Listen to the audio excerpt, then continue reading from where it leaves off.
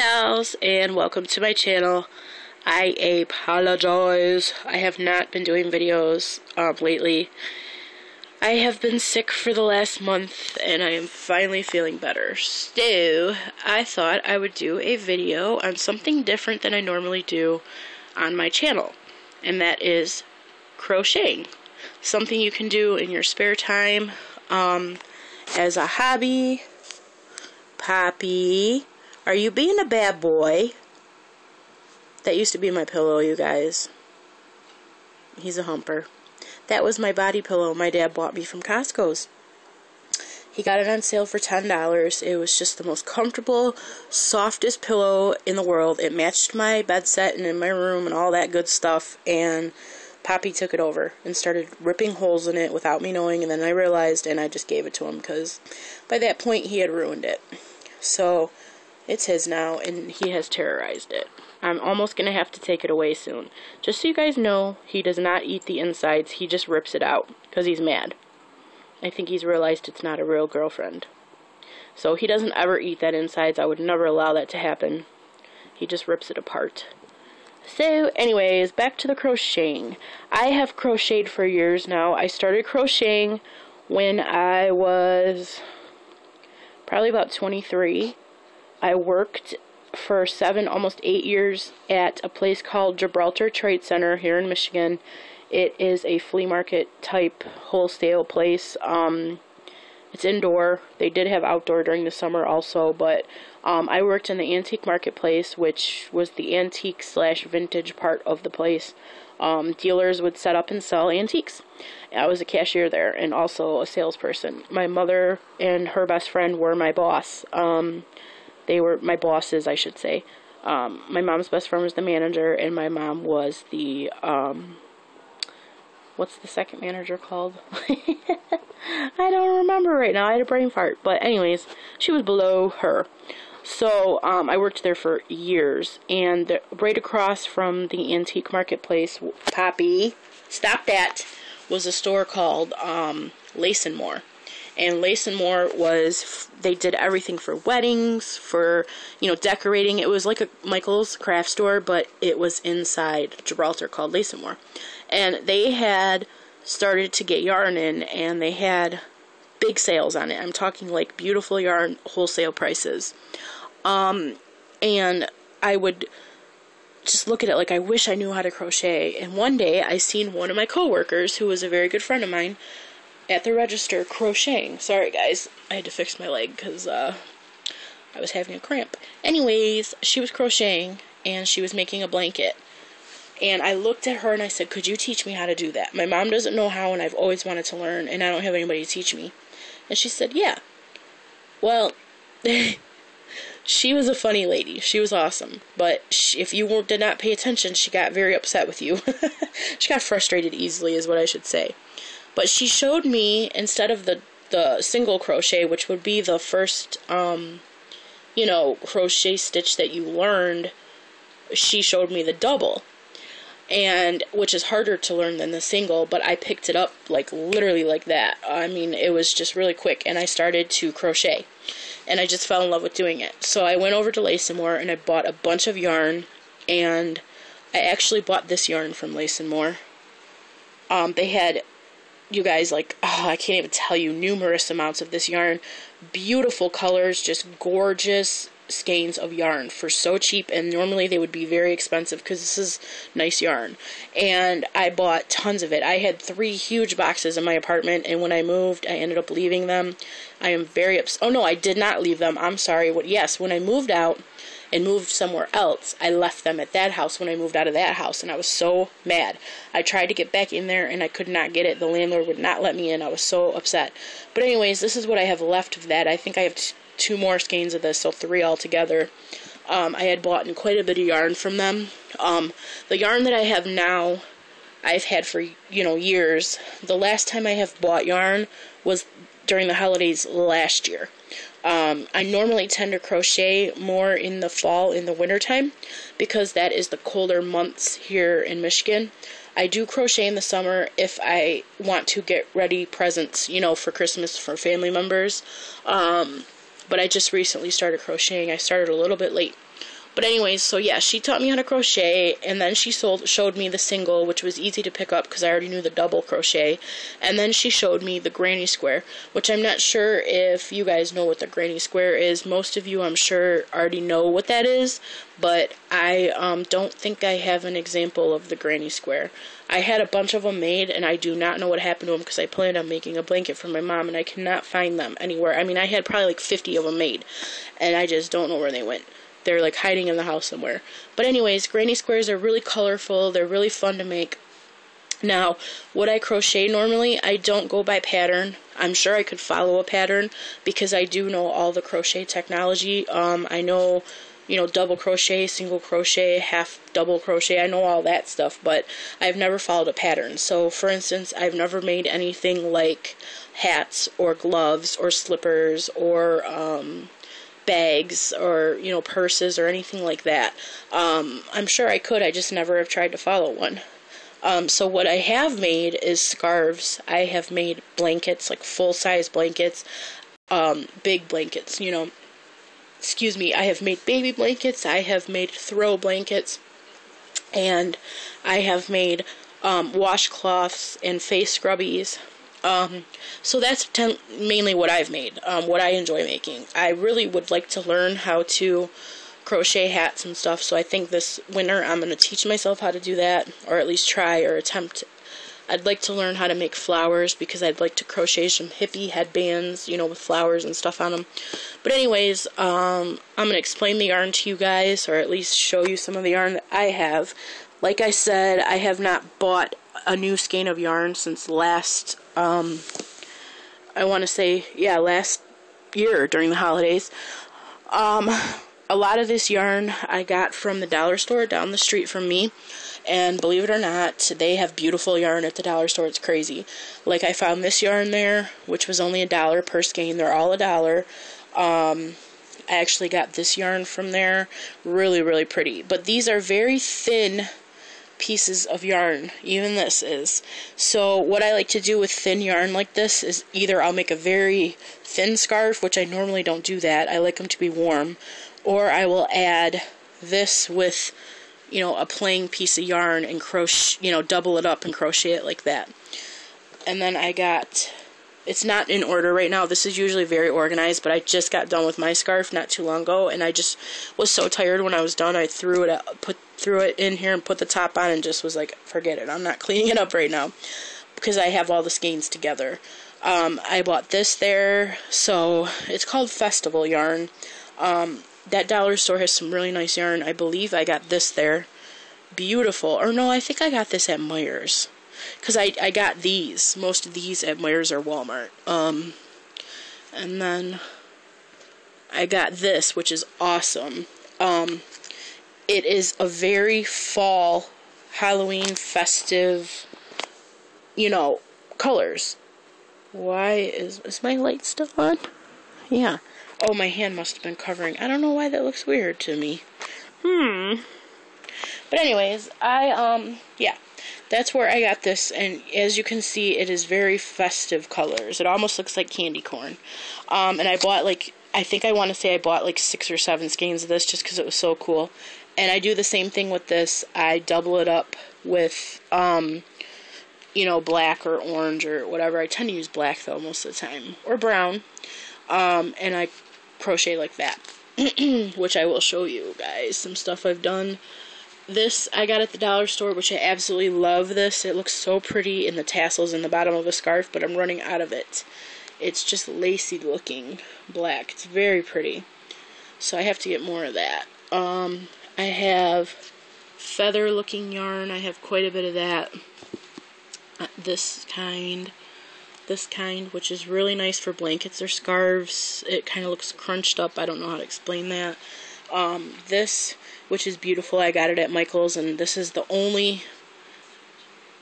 much I have left, and I love this. It's my favorite skein of yarn that I've ever had. Just really pretty colors in there. And I bought this at the same time, and it was on sale because it was around the holidays, and I think it was after Christmas. I don't remember. But, and then this I got at Michael's, but I only bought 2 skeins of it because it was like $8 or $9 a piece. It was really expensive, but I loved it. So I have all different kinds of yarn. This right here is 100% cotton. This is the kind of yarn that you use to make washcloths, dish rags, or face scrubbies. And the reason being is because you can wash this and dry it, you know what I mean, just like you would a t-shirt. So that's why you can use it to make washcloths and face scrubbies and dish towels and all that. You can wash dishes with them. If you are a green person and you like to, you know, save the planet, or I don't know exactly how to explain that, you know what I mean when I say green, it's perfect for you to learn how to do this so you can make your own washcloths and your own dish towels, and they work just as good as the ones you buy in the store. In fact, I made all my relatives, all my female relatives last Christmas face wash scrubbies with a necklace. That's what I gave out for Christmas because I was broke. Which I'm broke this Christmas too, so I have to maybe make everybody scarves. But I got some fuzzy yarn. I got this at the dollar store. It's really cool. Like, it's really soft. I don't know how to explain. Here's some more cotton yarn over here. It's like integrated. This is really pretty. I got some red. I did have pink. It's in here somewhere. I don't know. And then I had here's a rainbow one I had, but I'm almost out of that. I used that for a lot of the face scrubbies I made last Christmas. And yeah, so I just have, you know, different yarns. And here's some really cool soft yarn. It's got like fuzzies on it, I believe. I don't remember where I got that from. My mom bought me some too. Like, my sister gave me these. She gave me a bunch of yarn also. So down here, I got this at the dollar store. This would be perfect for a baby blanket. It almost looks like, I don't know, unicorn hair. It's the prettiest skein of yarn, and it's so soft. It looks like a cloud. This would be perfect for a baby blanket. Right here, this is some cool yarn. Got that from the dollar store. So they carry some really nice yarn at that dollar store, surprisingly. They have all different kinds. Like I said, that's some cool yarn. This I love. It's my rainbow integrated yarn, but I'm running out of this too because I made I made a lot of kids' blankets out of these, actually. And normally when I'm using yarn like this, I ball them up. That's why you'll hear stories about older women when they're crocheting or they're knitting balls of yarn. The reason you do that is because you just let the ball go on the floor, and as you're crocheting or knitting, it will just go and go. You don't ever have to like pull it and keep pulling it. It just goes. That's why you ball it up like that. So when I had a cat, it was hard for me to crochet because he wanted to always chase it. Any cat I ever had. Oh yeah, I got this yarn at the dollar store, which I'm running out of, and I loved. I haven't, like I said, bought any new yarn in a long time because I have so much of it right now. Then over in this bin, my sister gave me this yarn. She bought this the same day I bought the green, but she ended up not using it. And then I have a lot of integrated yarn. That means that there's more than one color in the skein of yarn. You know, mustard yellow, red. I bought like all the colors of the rainbow. This is good yarn to have, you know. Here's some fuzzy yarn down here that got all tangled. That's really fun to untangle. Here's very fall colors. Then I got more different color. I believe, yep, here's the army print, like the camo print. This right here is fuzzy yarn. Really pretty colors for the fall. Also, see, I did have some cones that you could roll up your yarn on, but I only had a couple. Black. You always want to have a lot of black, because black is a really pretty complementary color, especially when you're using bright colors, you know, pink, black. Here's the pink cotton. I couldn't find it, but I found it now. I don't have that much left of that. So anyways, to start out crocheting, the best thing for you to do, go to your grandma or whoever you know used to like to do stuff like this and ask them if they have any yarn left over. My aunt actually just called me last week and told me she has boxes filled with yarn. She wants me to come over and pick out what I want, so I'm going to go there and do that before I buy anything, because I'm sure she's got some nice yarn, because I plan on crocheting a lot this winter. So then the next thing you're going to need when you want to crochet is obviously crochet hooks. instead of keeping them in a roll-up, unless I do have a roll-up crochet thing, I don't know where it's at to keep your hooks in. It's like a makeup brush holder, almost like you could use a makeup brush holder, actually. But, or you could put it just in a little makeup bag or whatever. But I keep my crochet hooks when I'm not traveling on my nightstand in this little pretty vintage vase my mom gave me. And it's just easy for me to reach over and grab which one I want, so that's where I keep them. They fit in there perfect. I used to have a ton of crochet hooks. I do not know what happened to them all. I keep a pair of my scissors in there. These are not craft scissors. These are hair cutting scissors. But I'm kind of silly, and I love these, how sharp they are, so I use them to cut the yarn. I do have sharpening tools to sharpen my scissors, and I've never had a problem with cutting somebody's hair after I've used these. You're not really supposed to, but I don't cut hair for a living. I do it on the side occasionally, so I don't really worry about it too much. But I did go to cosmetology school, and this was the first pair of scissors that I bought myself, and they were not cheap. But I love them. So I use these to cut yarn. They cut them very easy. I use these for a lot of stuff. So I keep those in there. They're very sharp, though. I have actually stabbed myself with those, and the tip of this, I'm going to show you guys. Aw, shoot. The tip of these scissors went that much into my finger. It was bad. I thought I was going to have to go to the hospital. But I had to work, and I just wrapped it up in toilet paper. Sorry, guys. I dropped all my hooks. I just wrapped it up with toilet paper, and I went to work. I had to clean a house. That was not fun, because I used to do that also. Anyways, I'm going to show you guys the different hooks I have in here. Oh, sorry, my hair everywhere. Okay, let me set these aside. Starting with the smallest hooks that I have would be these. Most people would say that you would use these small hooks for when you are crocheting doilies or lace projects. I do not use these because I normally don't crochet small projects. I keep them in case I'm sure eventually I'll want to crochet doilies and stuff, but I haven't done that yet. You can use them to, even if you sew or make your own clothes, you can use those to add crochet features to your clothes, stuff like that. So, I had those.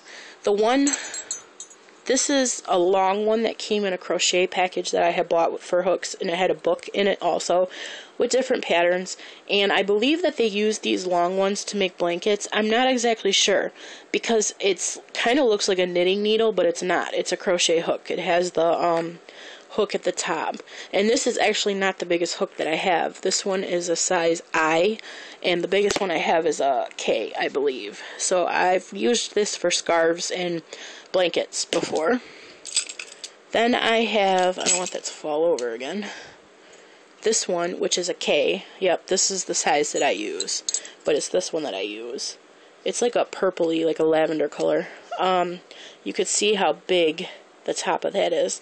So that's what a crochet hook looks like. You can get a pack of these at Meijer's or Walmart or Target for, I believe, $5. They're not expensive.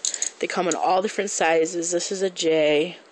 But I tend to use the biggest one that I have because it's comfortable for me to hold my hand with it. And I don't know why I like that one the best. So this goes right on my nightstand or on my TV table, wherever I may be crocheting. I just have all my stuff that I need right next to me. When I travel, I put them in my crochet hook holder or just a little makeup bag. So I'm going to show you guys some stuff that I've made because we're already 19 minutes into this video. I'm going to show you the scarf I made for my mom first. This is the first thing that I've crocheted this fall so far. It's very colorful. I wanted to make something that had very bright, different colors that you normally wouldn't put together, but you'll see how they look together when I show you. It's a very long scarf. It takes me anywhere between 6 to 8 hours to make a scarf this size, and that's not including the tassels. It takes me, depending on how long or how many I want to put on here, it could take me 20 to 40 minutes to do tassels, but it normally doesn't take me that long. I want to say about a half hour. This one didn't take that long because I had bigger pieces of yarn. But anyways, So about 6 to 8 hours, and if I'm not working on the project, like, you know, from the afternoon until I go to bed, it'll take me anywhere between a day to 2 days to make one. If I go about my normal day and then I take a break for 3 hours, crochet, then take a break, you know, go do something else, and then come back and crochet, I'll say it'll take me about a day and a half to 2 days to finish one. So if I sit down and really concentrate, I can finish one in, you know, anywhere between 6 to 8 hours, depending on the length and the size of it. So this is the one I made for my mom, and I'm going to show you guys when I say that it's long. It's long. Okay. I might have to stand up to show you the full. This is the scarf, you know, that's folded in half. Okay. So fully extended, it's very long. And the reason me and my mom, I make these long like this for me and her, is because we like to wrap them around our necks. Not only does it look stylish, it's warm, especially in the Michigan winter time. Or Michigan winter, I should say. Okay, so I'm going to show you from this end. It starts out with a really pretty rainbow integrated yarn. Goes up. There is 5 rows of different colors in each yarn, each different pattern. So it's 5 rows. So, you know, it'd be 5, 10, 15, it's like that. So it goes up into all different colors. I'm going to unfold it as I show you. Rainbow. Now normally you wouldn't think that these look good together, but when you put them together like this, it's beautiful in my eyes. I don't know, some people's tastes aren't the same. You know what I mean? So then as you go along, there is the fall colors with the mustard yellow underneath. Orange. See, so this is a scarf I made her. And as you get to the end, I will show you the tassels. I used every kind of yarn that I used in the scarf is in these tassels. It makes it look very hippie, boho-ish, gypsy-ish. I just love it. And when she seen this, she cried. She was so excited. And then there's the other side of tassels. So this is the one I made my mom. Very colorful, very long. And she's shorter than me. I'm 5'3". My mom, I want to say, is like 4'9". She's very short, but she likes her stuff long. I take after my mother a lot. We both have the very, you know, very close in the same kind of style. I like boho-ish, hippie-ish stuff. That's just me. So, yep, that's the scarf I made her. Then I'm going to show you guys the one I made myself. Because in making my mom's scarf, I realized that I wanted to make it a little thicker. And I was going to remake hers and double up on the yarn, but she told me no, she liked it the way it was. So I decided just to make mine thicker. And I will show you mine. This is mine. The yarn's thicker, so of course it's wrapped up a little thicker. But I'm going to show you the length. It's the same process as my mom's, except it's longer. Because I think it's longer. I'm not exactly sure. It's pretty long. I have a California king size bed, and it goes off of the king size bed. And I finished this in a day and a half. So as you see, it goes all the way up to my pillow. Okay. So I'm going to show you the colors in this one starting from here. And I doubled up on the yarn in this one. There's like the red fuzzies, integrated white with the pretty rainbow colors, orange. Here's the rainbow one. In my scarf, there's six lines of each, you know, so it would be 6, 12. Instead of my mom's, it was only 5, because I wanted mine longer. But I didn't do 6 of this one because it was making the yarn not go even on the sides, so I only did a couple But anyways, you got the green as you go up, and then you see black, and then you can see the different colors. That is that pretty lace black that I like, and the pink with the rainbow. My favorite yarn from the flea market. Really pretty teal yarn. That really weird, crazy yarn. Then I got some fuzzy yarn with integrated underneath. That's the cool thing about yarn. You can switch it up and do whatever you want with it. Use different colors. That is fuzzy yarn with like a beige color. Then you got that, which I love. That's my favorite colors right there. Then you got the white, black, another of the pretty yarn. And then I'll show you the tassels. They're the same as my mom's. Actually, yeah, pretty much the same idea. I used every single kind of yarn that I used in the scarf in this. There's two smaller pieces because this yarn got screwed up at the end, so I gotta fix that. But, yep, those are the tassels for the scarf. And then on the other end, the other tassels. So, that's my scarf. So those are the kind of scarves that I've made so far. I actually don't know. Hold on one second, guys. Oh yeah, I did have it. I wanted to show you guys this. I started making this. So that was mine and my mom's. I started making this scarf last holiday, and I never finished. I kind of just forgot about it because I started making stuff for Christmas. But that's what that yarn, that thin fall-looking yarn looks like with just using that. It's very flimsy. It's pretty. But then through the scarf, I was like, you know, I need some warmth. I need some heaviness to this scarf. So I started to use black. But see how it went from real thin to big, and it looked funny? So I think that's probably why I stopped, because I decided to do this all the way through. And because you can just undo when you're crocheting, so I don't waste yarn. So I made that, started to make that. There's another skein of the rainbow, but it's all tangled and crazy right now. I gotta fix that. Here's some yarn I couldn't fit. This is the first scarf I started to make, and it just wasn't going right. It was like too small in some areas, and it was just looking crazy.